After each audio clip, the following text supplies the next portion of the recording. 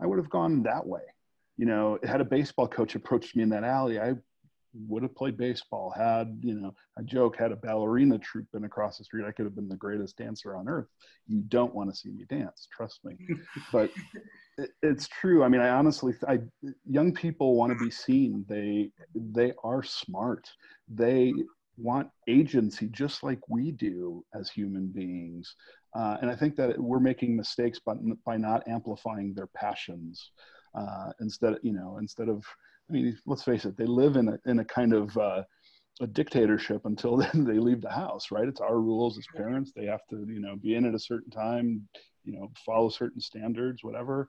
And I think, to play on, you know, to riff on what Nora said, if we can learn to be cautiously vulnerable with our children and, you know, explain to them we're not perfect and tell them why, then maybe we can expect the same from them.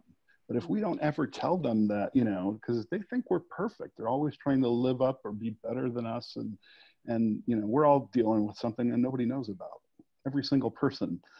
And I think maybe it's time that we start having those more vulnerable conversations with the people that we love, you know, with less repercussion, so that we can expect them to come to us when they really have those questions or that confusion. Yeah, that is